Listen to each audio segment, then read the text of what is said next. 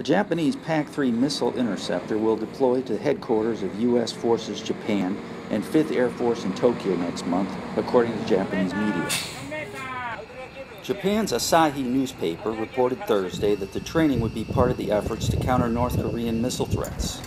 The PAC-3 deployment is part of a series of measures agreed at the Japan-U.S. summit meeting in May to take concrete actions to improve defense against North Korea's nuclear and missile programs.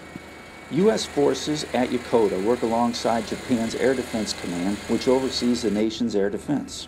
Japanese PAC-3 launchers are already positioned a few miles away from Yokota at Iruma Air Base, headquarters of Japan's 1st Air Defense Missile Group.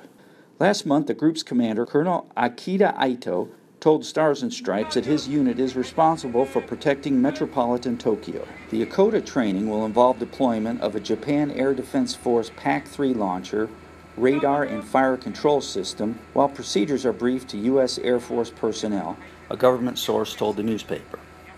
A spokesman for Japan's defense ministry said he could not confirm that the training would take place, and the Air Force officials did not immediately respond to questions about it.